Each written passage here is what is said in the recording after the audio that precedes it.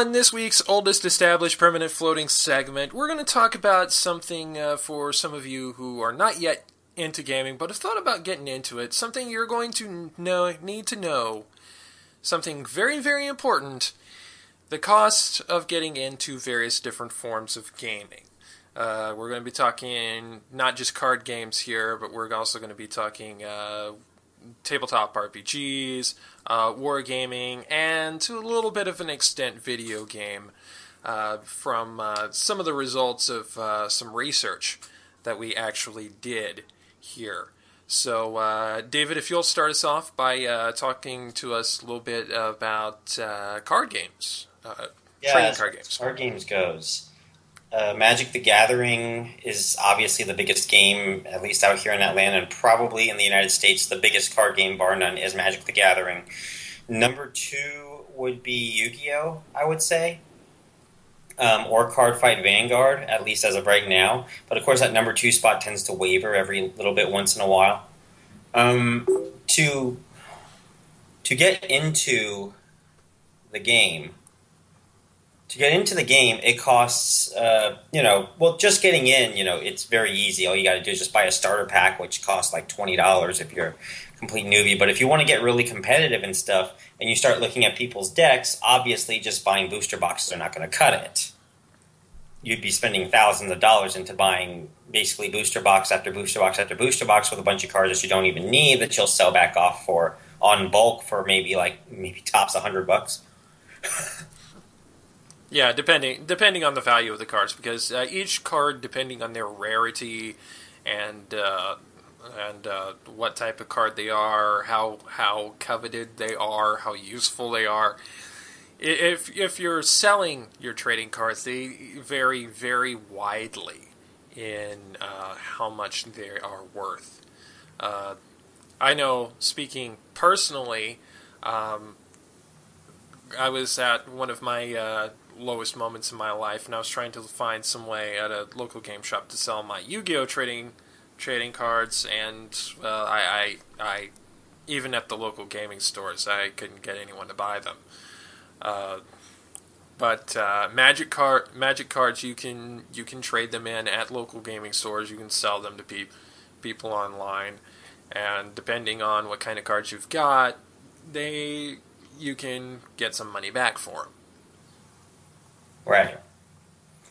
Now, to get into Magic the Gathering and play competitively, you have to first look at particular tournaments, look at the top 8 decks and see how they're doing. It's no different for places like Magic the Gathering, Pokemon, Yu-Gi-Oh! And I actually do have a total, basically it's sort of an average of the decks of each of the regionals of each particular card game that I know of, at least the 5 card games that we are familiar with: Magic the Gathering, Yu-Gi-Oh!, Pokemon, Force of Will, and Cardfight Vanguard. Cardfight Vanguard seems to run about average.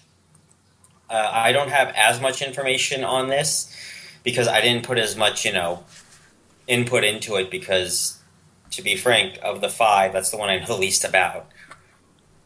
The cheapest of them was Pokemon.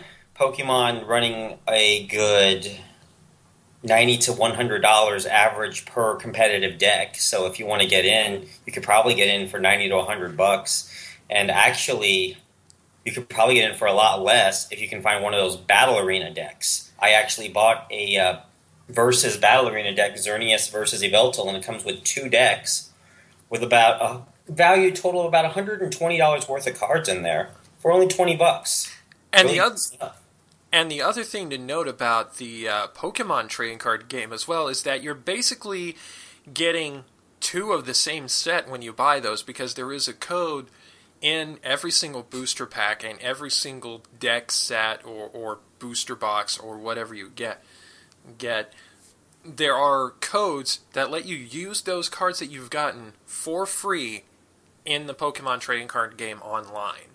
So you're basically getting the cards twice over, so you're getting double your value out of that.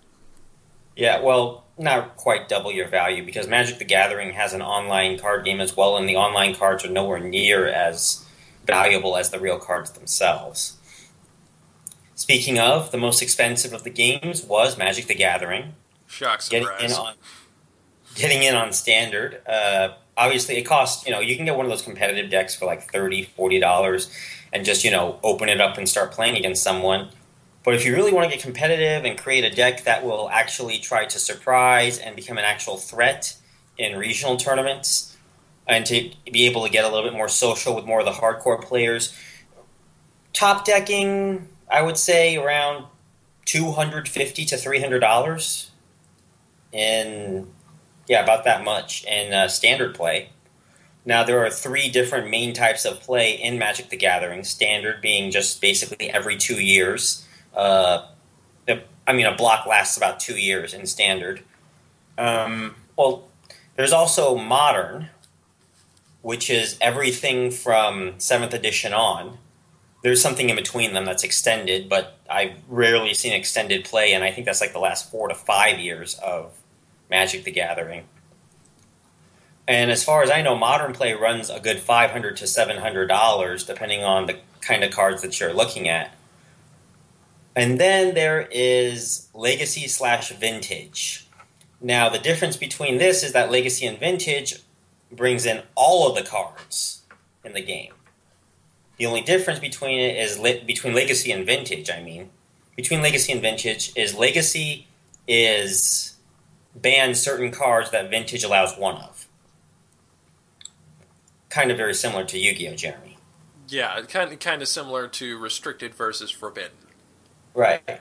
Legacy decks could run, I've been seeing $500 to $1,000. They're usually all over the map, though, because you can actually build a pretty cheap, and by cheap I mean a couple $100, burn deck, and basically try to run through all your opponents. One guy had actually done that several years ago in Legacy, maybe like a decade or so ago. But Vintage, there are 9 certain cards in the game that with at least 5 or 6 of them you cannot go without. You absolutely cannot. So that obviously makes the price of this game kind of higher. How much higher? The weakest deck, well, I can say weakest, the cheapest deck I could find ran a good $15,000. Ouch. And if you wanted to get, not unlimited, basically it's called Unlimited Edition, is the cheapest of the 3 first editions of Magic the Gathering. If you wanted alpha and beta sets instead, your decks could go as high as $30,000. Which is basically about a little less than twice what my car costs. Just about, yes. Yeah.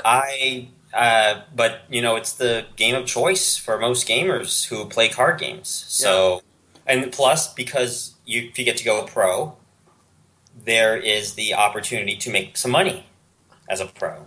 Some guys have made, good 30, 35,000 average a year playing Magic the Gathering. Yeah. If you want to get into card gaming for the least amount of money, though, like David said, you really want to go with Pokemon. And there's also another very good reason, besides what we mentioned earlier, the low cost of entry, and basically almost getting double the value out of it between the card game and the online trading card game, is that of the big 3 card games, Yu-Gi-Oh!, Magic, and Pokemon, Pokemon is the only one that I know of where you can buy a starter deck that you could possibly use in serious competitive play, like in a tournament or something, and Magic maybe get in a few wins. Kind of has that, but like I said, many people already know how to deal with those decks, and there's just so many different archetypes in that game that you're going to kind of be forced to modify that deck eventually. Yeah, and Yu-Gi-Oh!, I know it's absolutely not the case, because very often if you look at the traditional or advanced ban lists that they come out with, and you compare them to all the various different structure decks that they come out of, if you want to use any kind of those decks in competitive play, you're going to have to do a lot of editing, because some of the basic cards that come in those structure decks are ones that have been banned from the metagame for years. Right.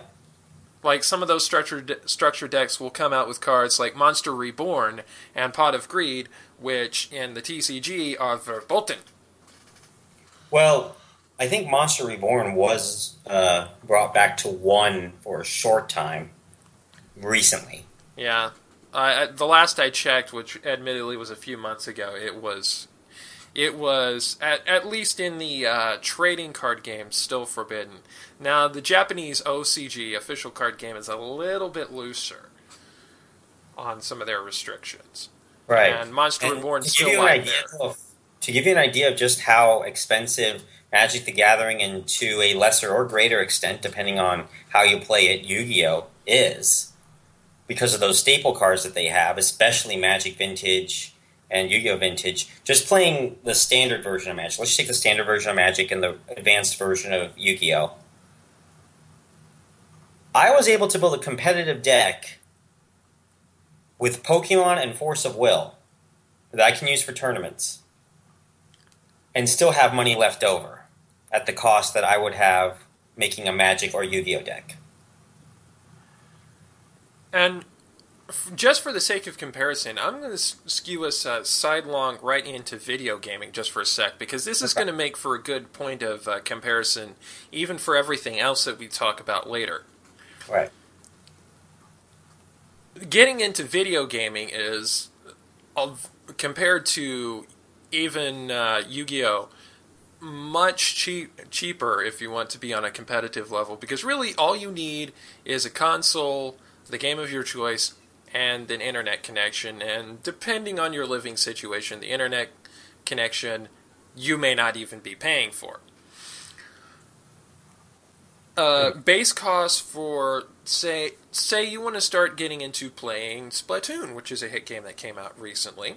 If you go to Best Buy, you can actually get the game and a 32GB Wii U bundle for $299.99 plus whatever tax is in your area.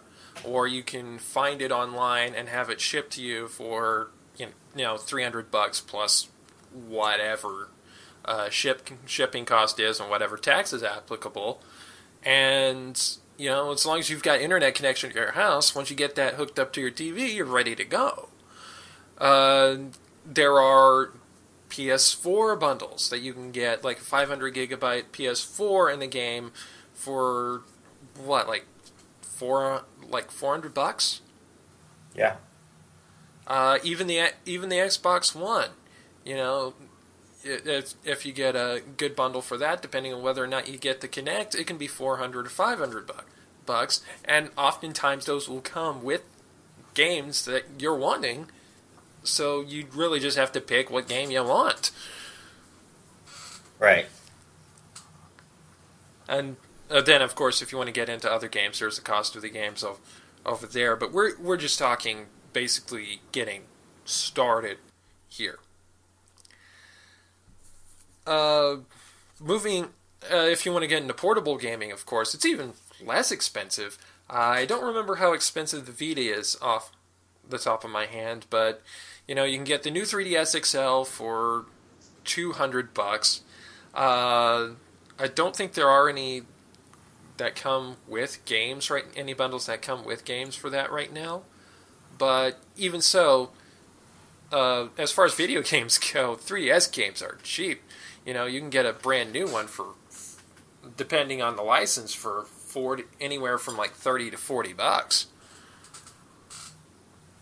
So, say if you want to get into start playing Pokemon, I believe they're still like $35, $40 alongside the cost of the console. So again, as long as you've got internet connection, you're set to go for less than $300. Not accounting for tax and whatever. Right. Hey everyone, this is David. Like what you hear? Check us out on the internet at casualmodepodcast.com, on Facebook at facebook.com/casualmodepodcast, any one of our social media links, and of course, click on the little subscribe button below. Thanks!